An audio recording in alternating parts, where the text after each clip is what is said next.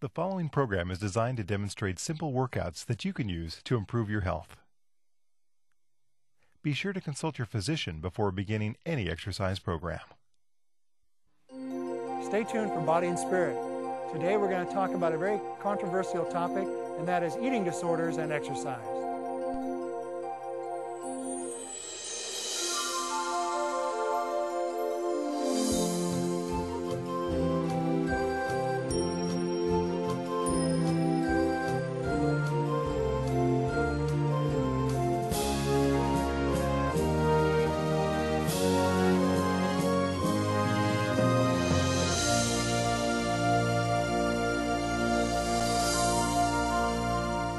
Hello, I'm Dick Nunez, Wellness Director of the Black Hills Health and Education Center. Welcome to Body and Spirit. It's been very sad for me to see the condition of a lot of the young girls of our society. They're obsessed with the fact of being pencil thin, and they'll do anything to get that way, whether it's totally avoiding eating anything or doing the bulimia thing where they're causing themselves to purge whatever they eat, taking laxative, diuretics, starving themselves down. It's a very sad situation. And a lot of it has to do with trying to control situations of their life. They don't have peace within their heart, and they're trying to find some way of gathering their equilibrium of their life. So we're going to be talking today about some things that would do with eating disorders, and we're going to talk about exercise as well and how that plays a part in it. We know in the Bible it says that all things that we do, whether we eat or drink, it all should be done for the glory of God. Too often we get locked into doing things for our own self, and if we keep our focus on Christ, great things can happen for us. So let's get started here. And today, helping me out is Nicole.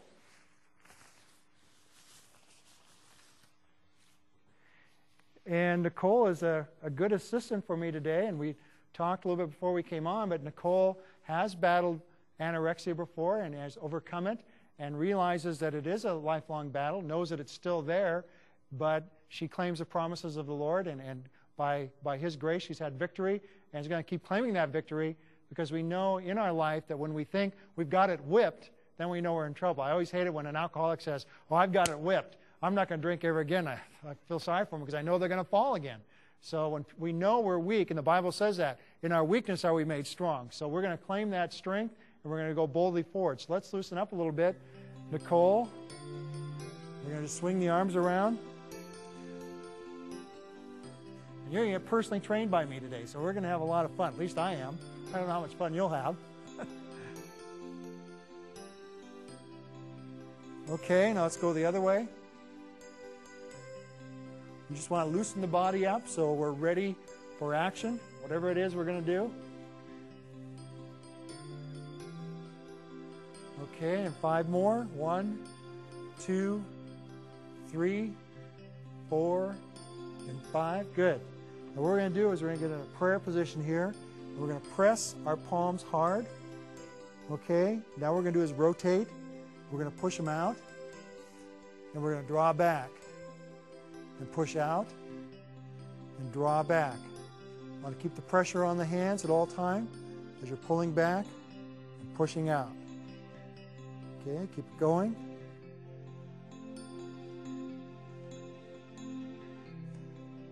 I have found in my life that as we train people with eating disorders, that exercise is another way that they can take control of their life in a positive venture, because if you're starving yourself down and you're causing yourself to lose vital tissue, it's going to be totally counterproductive to training.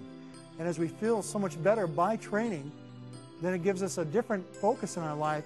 It takes it off of the abstaining from food totally or the purging aspect. Okay, now we're going to turn our hands back into prayer position. We're going to push over to the side.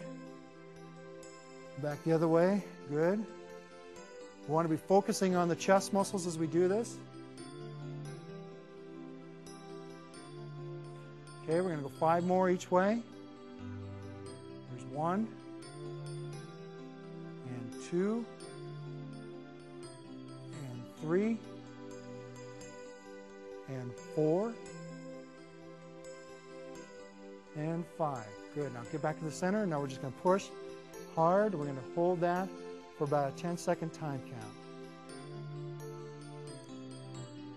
5, 6, 7, 8, 9, 10. Good.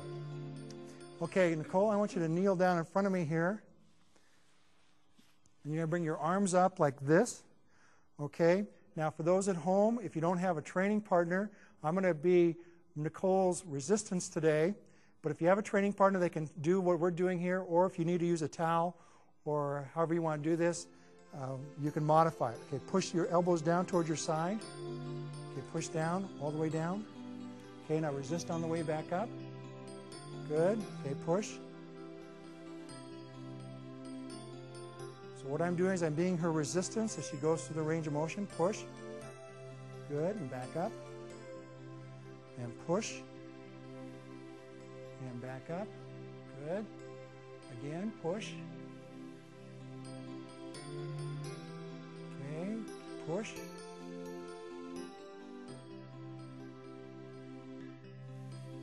Okay, we're going to try to do 5 more. Push.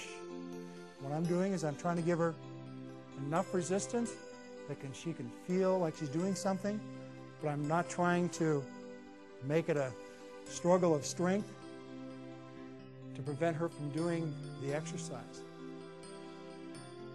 2 more. And last one. Okay, good. Okay, come on back up. Now you're going to reach your arm over the head. We're just going to stretch the muscle we just worked. Okay, good. You want to feel it stretch right in through here. Excellent. Hold that stretch. Okay, relax. Go to the other side now. Good. Just again, we want to feel that stretch right into there.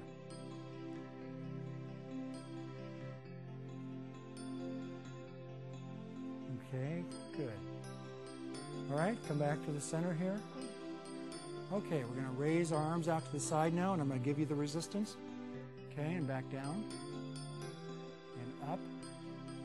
These are lateral raises. You can be using some cans or some Clorox jugs or some dumbbells, whatever you want. Or you can just do them manually with no weights at all. So I'm adding, probably about 5 to 10 pounds of pressure on each side of Nicole's arms on the way up. And I'm probably pushing just a little harder on the way down, because usually we're stronger on the negative or the eccentric part of a contraction. Okay, we're going to try and do 10 more.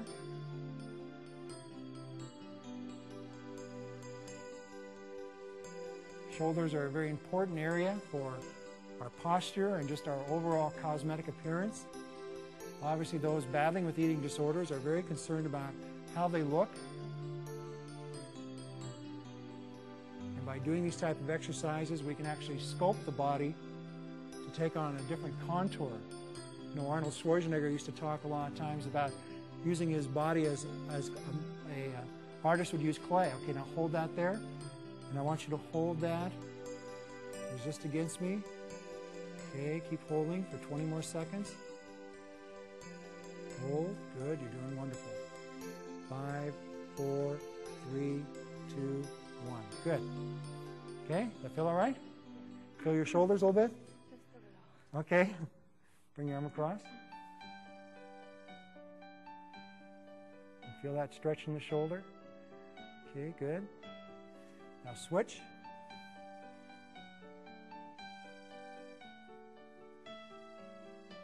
Okay, good. Let's relax. Now, Nicole, what we're going to do is we're going to take our hand palms up, and we're going to put our other hand on the wrist, and we're going to curl the arm up and push back down. Now, we dictate how hard we want to work, so if you really want to put something to it, you can. You can make it a real tug of war with yourself if you want, but if you're just mainly interested in the toning aspect, then I would encourage you just to go through a range of motion.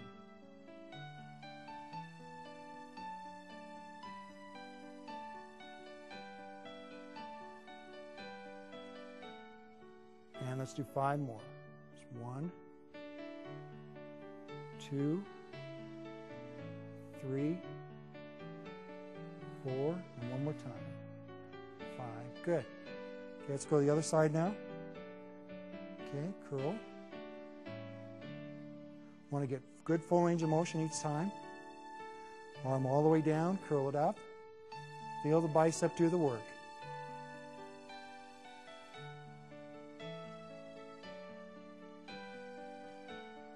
Okay, there's 9 and 10. We've got 10 more to go. 1, 2, 3. Well, it's important to keep those palms up as we do this. And 5 more.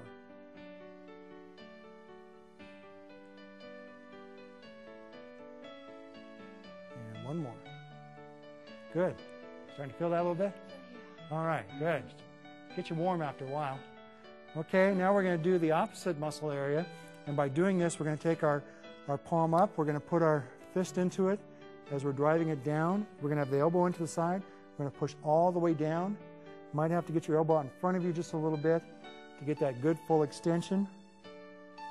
And what we want to focus on is the muscle back here. Give yourself good resistance as you push.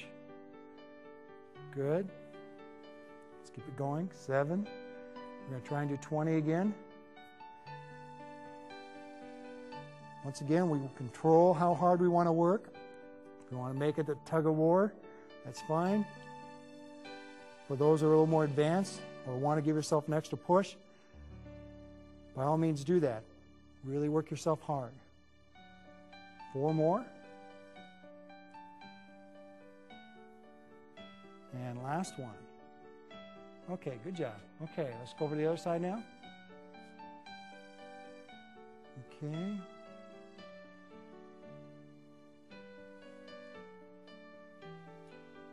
Oftentimes it's good to do the weak side first so that when we go to the strong side, we just match what we've done. That'll help us to get our muscular balance. 10 more. 1, 2, 3, 4, 5, 6, 7, 8, 9, and last one, 10. Good. Just shake the arms out, okay? Now we're going to do some lunges out to the side. And the way we're going to do that is we're just going to step out to the side, okay? And now we're going to rotate over to the other side. So we should feel it in the hips a little bit. We should feel it in the inside of the thigh. And we're also going to feel it in the legs. This will do 2 things. It somewhat loosens us up for our leg workout. Plus it works on the flexibility aspect, especially through the inner thigh.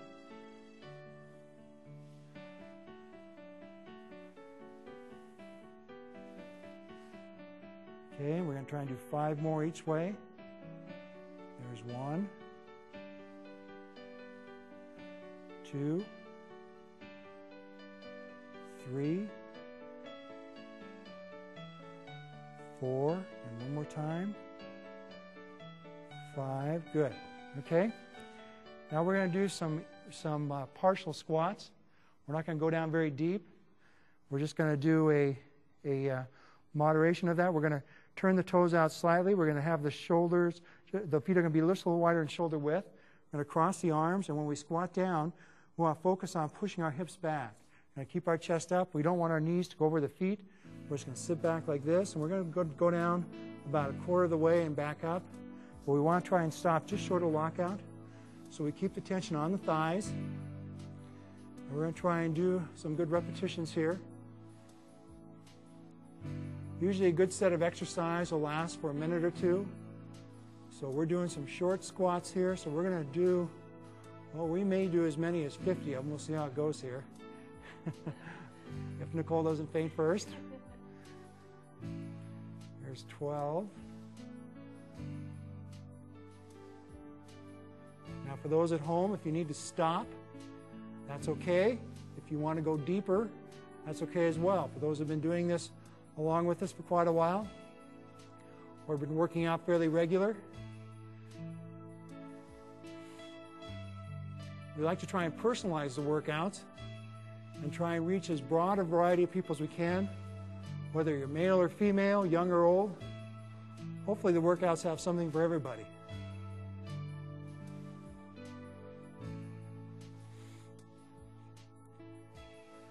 Okay, and I believe we got 20 more to go. Yeah, how about that? You're doing great, though. Just want to focus on pushing those hips back each time.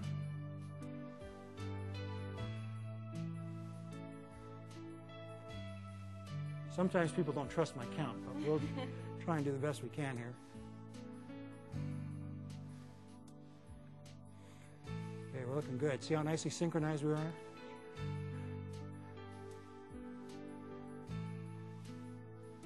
Four more.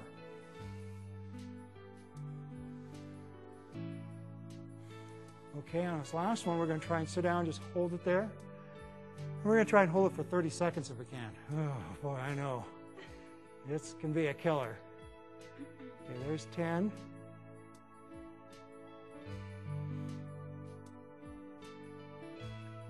And there's 20. 1, 2, 3, 4, 5, 6, 7, 8, 9, 10. Good. Good job. Okay, I want you to lay down on the floor there on your side with your head up this way. Okay, and I want you to reach back and grab your ankle here and pull back and stretch the quadricep. Good. Anytime we work the muscles, we also want to stretch out. You okay there? Okay, good. So we want to feel a nice steady stretch there. It's very important because if we lose that ability to pull the heel up to touch the buttocks, then we restrict our knee movement. So we want to make sure we keep that good flexibility there. Let's hold it for 5 more seconds. Okay, let's flip over to the other side. Grab a hold of the ankle and pull. Okay, and you might want to go back just a little further because it looks like you have pretty good flexibility. Well, not too bad. Good. Okay, and hold it for 10 more seconds. And 5, 4, 3, 2, 1. Okay, lay on your back. Okay, I want you to bring a leg up. Okay, and can you get a hold of your ankle up there? Okay, and pull it back towards you.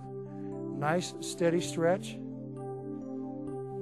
She has her knee bent just slightly, and that's okay. In fact, if you need to, you might have your knee bent even more as you reach behind the thigh and pull it towards you. She's got pretty good flexibility, so she's able to make a good pull from the ankle area.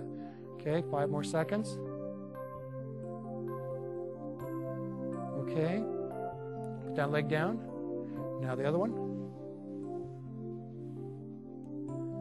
Okay, again, we want a good steady pull.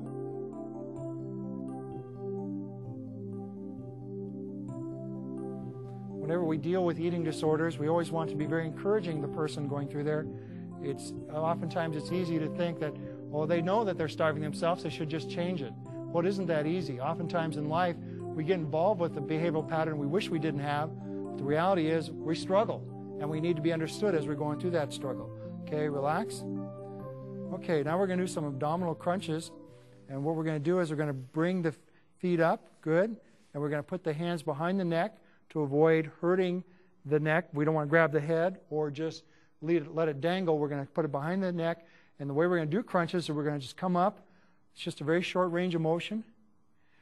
And we're going to blow out as we come up and try and lift your chin towards the ceiling as you come up.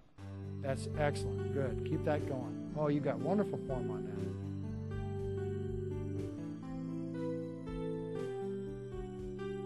You must have done these before. Lots of them? Okay, good. Well, that's good to know. So I can oh, it's been a while. It's too late now.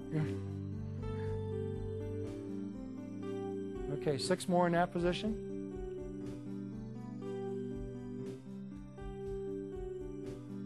And 2 more. Okay, bring the feet off the floor and cross at the ankle. Okay, let's go 20 more. Now for those at home, if the other ones were difficult enough, then by all means just keep the feet on the floor. For those who are more advanced, then keep on going like we're doing here.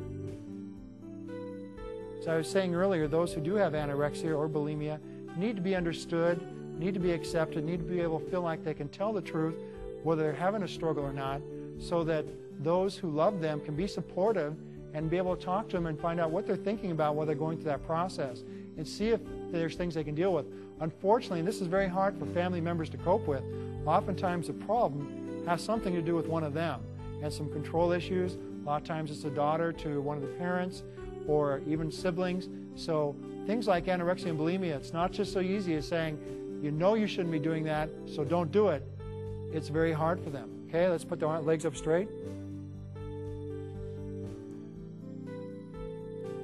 Okay, keep going. 20 more. Because the reality is they know they shouldn't be doing that, and also they don't want to do it. They've lost this image of themselves, and so what we're trying to do by exercise is create a new self-image. And for those who are battling this, and we had a young 17-year-old girl just come out to our center recently who was battling bulimia, and we got her into a really good exercise routine, and this has been about 3 or 4 months now, and she's still staying purge-free as she has developed a whole new life in exercise, but also realizes the tendency is still there. Unfortunately, it's kind of like a light switch. It's still there. It wants to turn on. Okay, did you get 20 more there? Okay, turn over on your abdomen now. Now we're going to stretch those muscles out. I want you to just lift up, push up on your hands, but keep your pelvis down. Good, and just feel the stretch there. Excellent. You're doing great.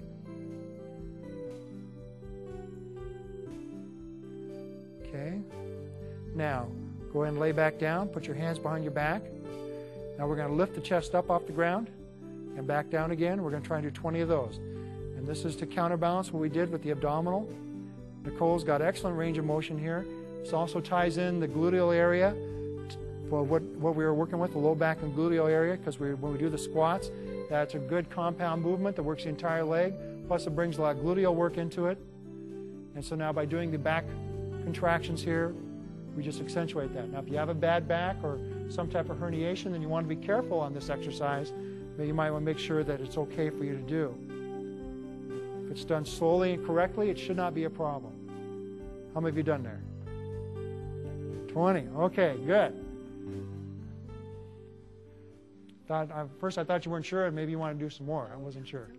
Okay, now we're going to do some calf work. And I think what we're going to do is we're going to do it on the edge here.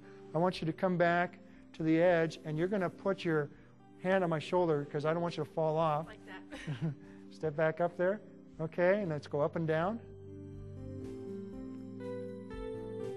For those at home, you might want to use a block of wood or use a stair. You can just hang on to the banister or to the wall as you go up and down. Or find the buddy system like we're doing here.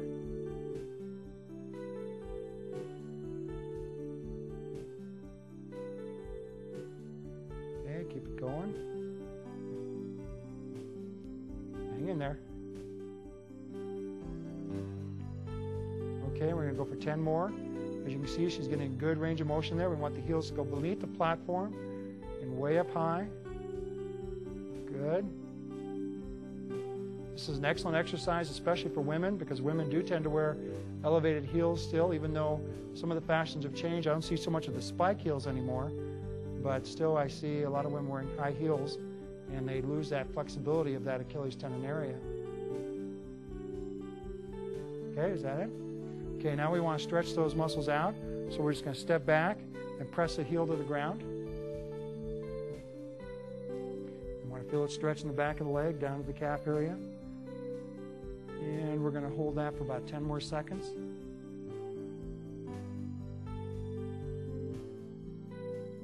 5, 6, 7, 8, 9, 10. I'll switch over.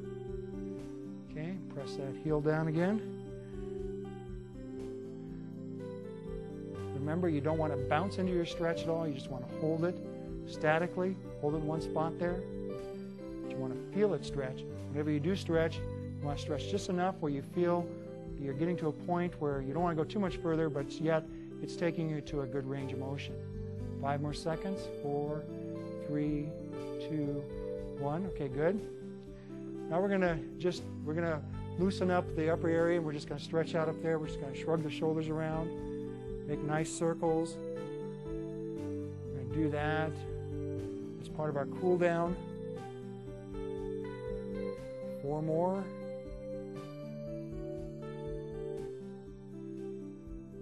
Okay, now let's go the other way. That's good. Keep it going.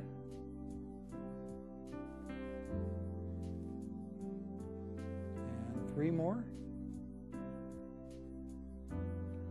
Okay, good. Now we're going to turn our head to the side. Just feel the neck stretch. And turn. And turn. And turn. And turn. Again, turn. Maybe 2 more each side. And last one. Good. Okay, now we're going to do the trunk. We're going to turn. And turn. And turn. Good. We just want to feel that twist in our waist. Remember, we don't want to do the side bends. It tends to thicken the waist. It's amazing to me how many people I see in weight rooms with they've already got big waists and they're taking incredible heavy dumbbells and they look like a big tippy bird going back and forth, they're side to side. And the reality is they think they're shrinking themselves down. I think the more weight they use, the better it's going to be, when just the opposite is true. Just do 2 more each way.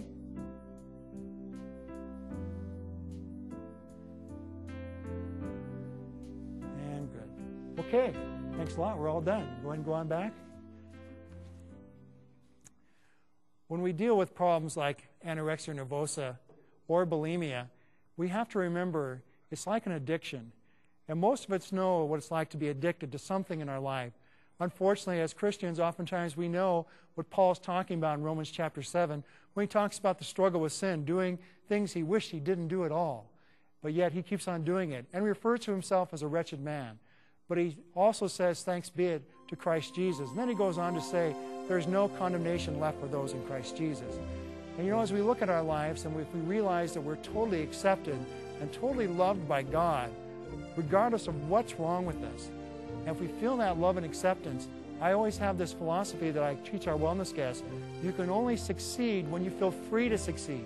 If you feel like you have to do something because people are putting these unrealistic expectations on you, then it's very difficult. Or if you feel like somebody's going to judge or condemn you.